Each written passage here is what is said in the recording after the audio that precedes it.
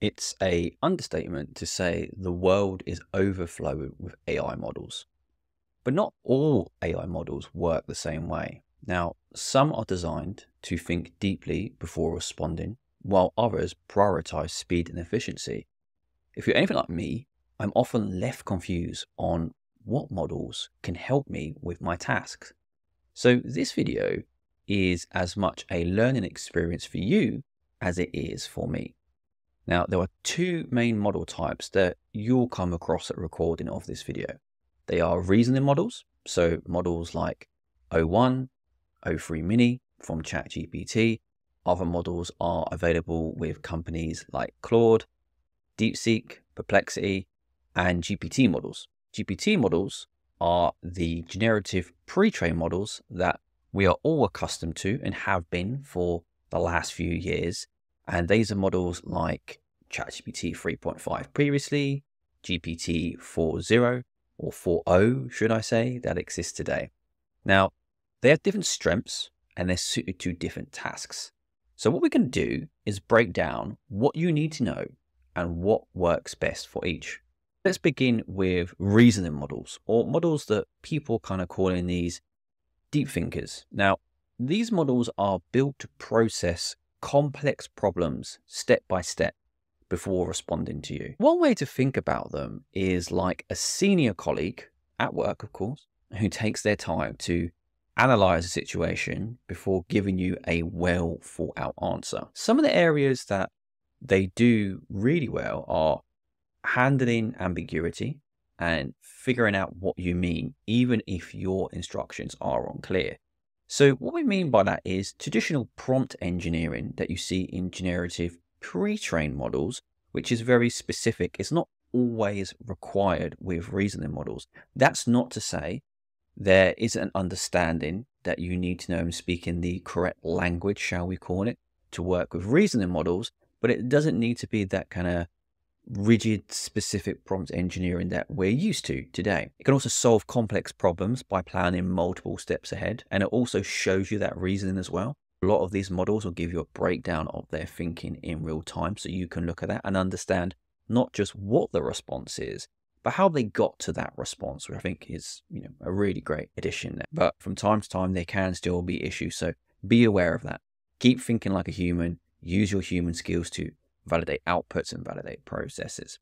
And what you'll find they'll do more often than the GPT models is they'll ask clarifying questions rather than guessing when details are missing.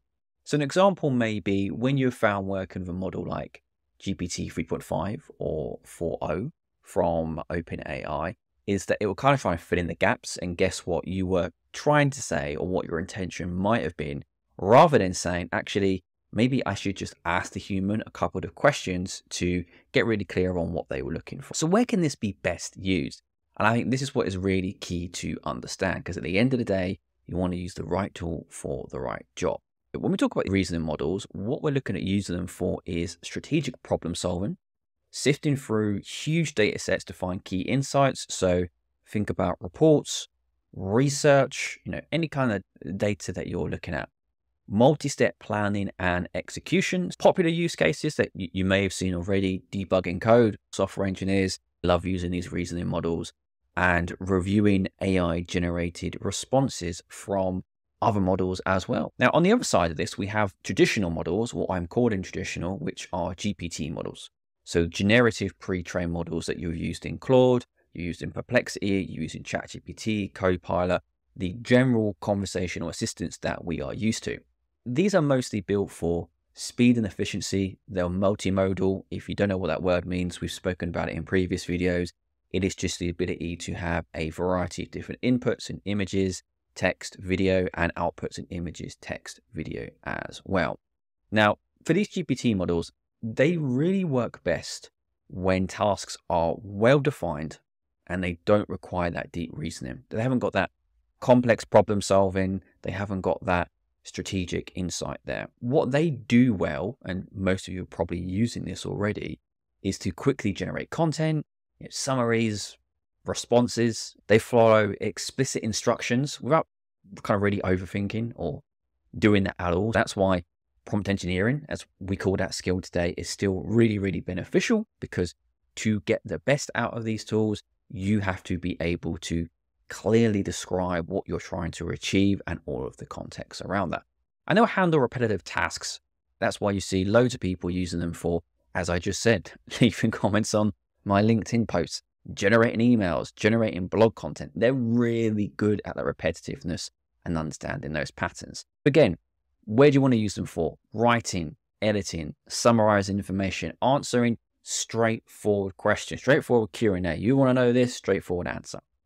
And again, generating content at speed, right? And unfortunately, a lot of people prefer speed over accuracy, which I disagree with, but these models are good at that. And whereas previously we spoke about reasoning models as like a senior colleague, look at GPTs more like a junior coworker or an intern. They work really well when they're given clear instructions, but not someone you'd really rely on to figure out a complex problem without guidance and more context. Our next golden question is, when should you use a reasoning model? Really, it depends on your needs. So if accuracy and careful thinking are the priority, use a reasoning model like O1 or O3, or again, any other models where companies are producing them for reasoning methods. If you're looking to do something at speed and something that's not really kind of problem solving or doesn't need that level of problem solving, use a GPT model. So most of the models that are free to access today. Now, in many cases, the best approach is a mix of both. So a reasoning model can help you do the heavy lifting, like analyzing and strategizing, while a GPT model can help you handle executing tasks quickly and efficiently. So an example of that may be that you could use a reasoning model to help you compile evidence-based research on a topic. And then a GPT model can help you structure that into a piece of content for your audience that makes sense. Because the reasoning model is really good, like I say, at getting that research and compiling it. The general GPTs are going to be really good in helping you to make that make sense in your contents. Now you know the difference. Let's cover some of the best practice prompting tips for reasoning models. And again, these are always changing. These are 7 tips on how to prompt reasoning models. 1, keep prompts simple and direct. As we mentioned before, we do not need to be using kind of a lot of the, shall we call it, heavy prompt engineering techniques that we do with GPT models. Reasoning models work best with brief, clear instructions. So avoid unnecessary complexity where possible. And again, they're conversational. Have a conversation, work things through. You don't want to prompt and ghost. More interaction will lead to better outputs. Avoid what we call chain of thought prompts. So I mentioned chain of thought before.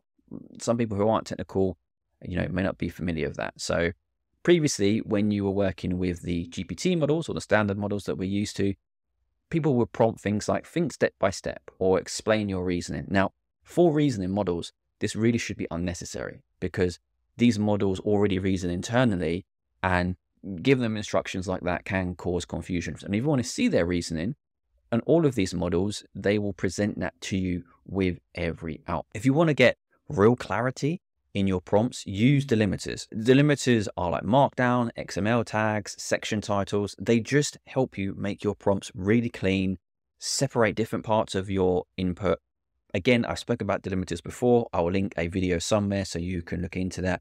Just really, really good techniques for prompting in general. And what it does is help any model interpret sections correctly. So it understands what's your context, what is your task, and what is any kind of specific notes it needs to know. And number 4, so start with 0-shot prompting, then try few shot if needed. So for those of you not in the know, 0-shot prompting is basically a very simple question answer prompt with no examples. A few shot prompt is a prompt that has usually 1 or 2 examples in there that helps the model, should I say, understand what it is you're looking to get as an output with those examples. So what I would suggest here is begin with prompts that don't include examples, because reasoning models often don't need them. But if your task is really complex and you feel like the model is struggling, Add in a few clear input-output examples that align closely with those instructions to help guide the model. And 5, provide specific guidelines. So clearly define any constraints in the task to the model up front. And this ensures, more precise responses. And again, it's just helping you in that conversation to get to the best output. 6, be explicit about your end goal. I always talk about, setting yourself up for success. This is one way to do it. Set your success criteria and encourage the model to iterate. And 7, high-level guidance works best. As we've already covered, reasoning models perform well when given a high-level goal rather than having kind of these micromanaged steps. If you want to get more on these tips and tips in general, many companies have great official documentation. I have linked the OpenAI official documentation to wherever you are viewing this video on YouTube or social media. Lastly, so what is an example of what good looks like? Luckily, the president of OpenAI, Greg Brockman, gave us insight into this by sharing a kind of prompt template, or what he calls an anatomy of a prompt for the O1 model, which is one of the reasoning models from ChatGPT's creator, OpenAI. And you can see here on the screen that the anatomy is pretty straightforward, but very conversational. So we can see at the top, we have the goal, then we have the return format that we're expecting. Then we're given those constraints, or what Greg has labeled here as warnings. And then we finish off with that context. So you don't have to do it exactly in that order, but having those elements when you're having conversations with these tools is going to be incredibly helpful. So there you go.